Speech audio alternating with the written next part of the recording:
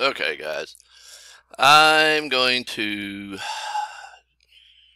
show you how I do the repacker and get my cells for the balancing. So this is how I do it. Anyways, you could individually populate this, or you could put it in a Word file. You always want to put the capacity of the cell, comma, and I usually put a space. I don't think you have to, but it needs to be comma separated, otherwise it sees it as one full cell, and it will really mess up when it splits it up into packs. Okay, so 3421, comma, space, 3412, comma, space, 3407, and so on. So I'm doing 7 packs in series, and I got 150 cells. So however many you're putting in a pack, that's how you want to set it up as far as the amount of cells. Now, if you're doing more than that, then you just change it to whatever, and it will split it up in that many packs evenly. Now, as you see down here, I generated the packs, and you click generate, arrange into packs, so each have similar capacities, the same number of cells in parallel. Now, this is where this right here kind of messes up things as far as the website, because when I'm putting these all in my packs, I'm having 10 by 15. That's how big my cells are as far as the cell holders. Okay, I'm using a 3 by 5 and actually 6.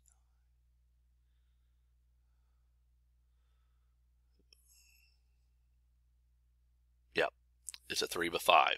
So what it is, that way I do 2 5s, it gives me 10 across, and then I do 3 times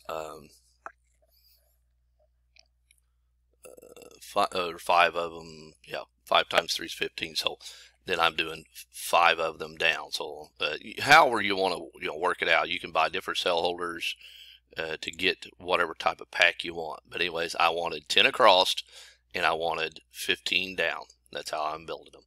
So if you notice, 1, 2, 3, 4, 5, 6, 7, 8, 9, 10, 11. So this kind of messed with me at first. And of course, then this right here, it will put all these cells down here. And that's all 150 cells, but see, that's not breaking it up. This is just all of them, separated into groups. So I guess this would be 1, 2, 3, 4, 5, 6, 7. So you could do it that way, or what I done, since I want 10 by 15 and use this, what I done was minimize my window, and that will 1, 2, 3, 4, 5, 6, 7, 8, 9, 10. Okay, so what I done then is I got a screen capture program which is called Nimbus, and it's an add-on for Google Chrome, and you can select and then copy. It's called select and scroll, so it'll let you select each one of these and then save it as a photo. So then what I did after I saved them all as a photo, I printed them. Okay, so then each one of these I numbered 1 through 7, and then this will be pack 1, pack 2, pack 3, pack 4, 5, 6, and 7. Okay, and you notice 437909, 437908, 909, 43909, 909. I mean, you can't ask for any better matching on capacity. 908. So the divergence is just next to nothing, and the deviation is really small too. So that really helps to have you a very even pack throughout. That way these right here will charge up and discharge pretty evenly. Now, once I get this all built and put together, we'll see how well that works. So anyways, if you, let's say you had a pack that you're wanting to run, say similar to this, 150, but you wanted it in 4, 1, 2, 3, 4. So what you could do is shrink down the window. Let me cancel this. And of course, the window, as you shrink it, it's going to force this groups to bunch. Say, keep going, keep going. Okay. As you shrink, now see, I got 1, 2, 3, 4, 5, 6. 1, 2, 3, 4, 5, 6, 7, 8, 9, 10, 11, 12, 13, 14, 15, 16, 17, 18, 19, 20, 21, 22, 23, 24. So 25 or 26. It's hard to count this way. But see, what I'm trying to show you is it will bunch them up depending on how many cells you got here. And if you're wanting to do 1, 2, 3, 4, 5 wide pack by however many long, then you just shrink this window down and then do a screen capture. And then once you screen capture that pack, you save it as a photo, print it off, and then this will give you what to put in that pack. And if you, let's say you want to take it down to only 4 wide, so let's close that out. And as you shrink this down, the window's automatically going to resize everything. Oops, it put everything in one pack, didn't it? So yeah, it'll only let you go down so far. So 1, 2, 3, 4, 5.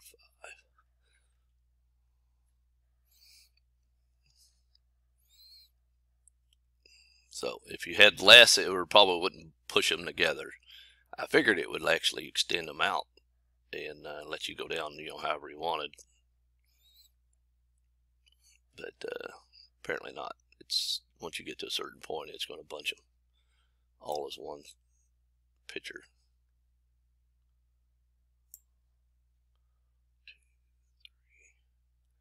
Oh, okay, I put it in a row. So it's just shoved it over. So let's see what we can do here. So I can force it into 4. 1, 2, 3, 4, 5, 6. Nope, can't go any smaller. Anyways, you get my point.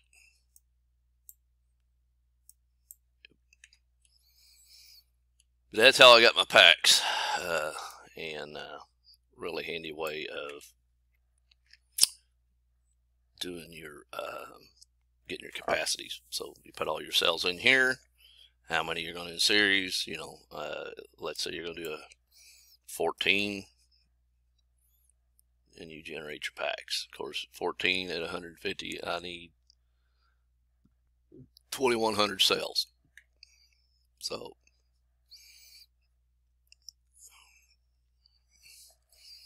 it will pretty much let you know what you need.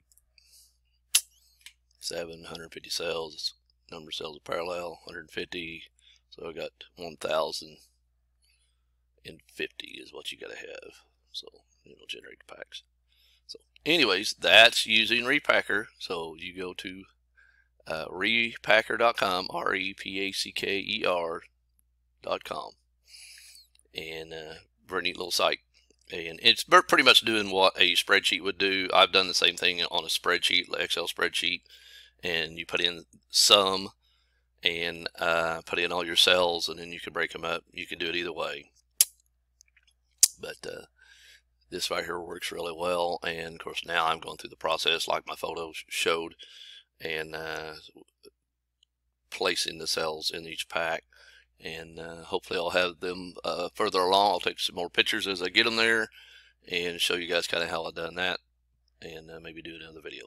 All right, thanks for watching, and catch me on YouTube. You guys like, subscribe, share, and I'm trying to grow my channel enough to where I can actually maybe monetize a little bit, and you know, share with the community as far as DIY stuff. And also I do web design and SEO for small businesses. So this is just another niche thing that I'm doing. I got many hobbies, I guess you would say, but I do this, started doing this because I got interested in power saving for my home and having backup power, and it's been working really well. It's reduced my electric bill over half.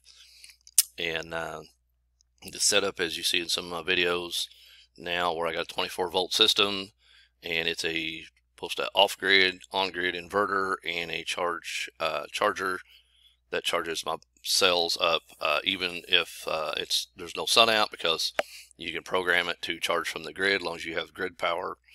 And so you can run them at night. If they get too low, then it'll switch and it'll start charging them back up, and then by the time the daylight gets here, they're partly charged, and then the sun will finish them off. And once they're fully charged, you can have the system actually start diverting that energy back to the grid and or to the home, and then whatever is not needed will be diverted back to the grid. So it'll take care of the batteries first, the home second, and then the third you can have it actually backfeed to the grid. And of course, if where you live will allow this type of inverter, then you may actually be able to get credits or payment. But either way, you're going to save. So anyways, this is Quentin Craft signing off from French Lick, Indiana. You guys, like I said, like and subscribe and share. And if you got any comments, put them in the comment section or put them in the DIY Power group, and I'll see what I can answer.